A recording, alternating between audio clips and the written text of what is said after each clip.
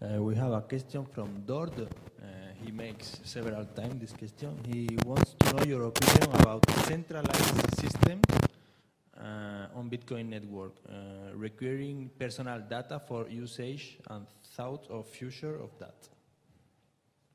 Yeah, I think most of my talk was about this, but I'll focus just on the revealing personal data part of it.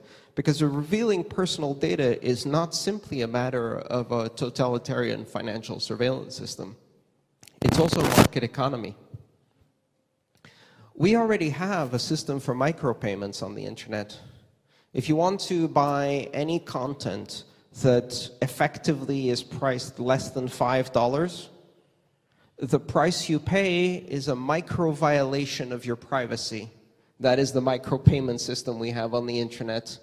You give your data to be consumed, analyzed, statistically correlated, so that the messaging you receive is narrower and narrower and narrower, more and more conforming to the image of what Facebook thinks you want to hear, to what Amazon thinks you want to buy, etc.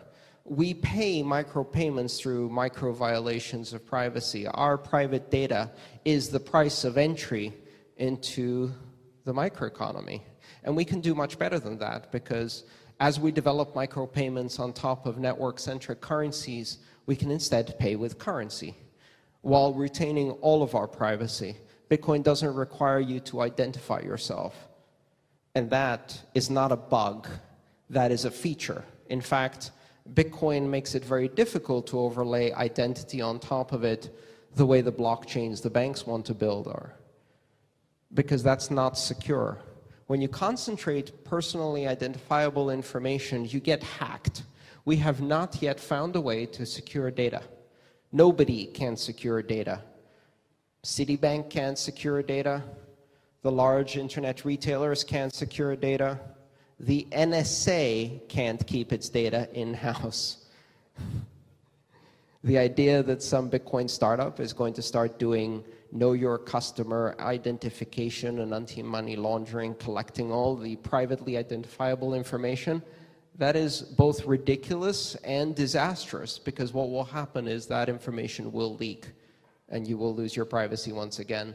So Bitcoin does not do identity because that's part of the design, and it's actually a very powerful part of the design because it's the foundation of us having privacy.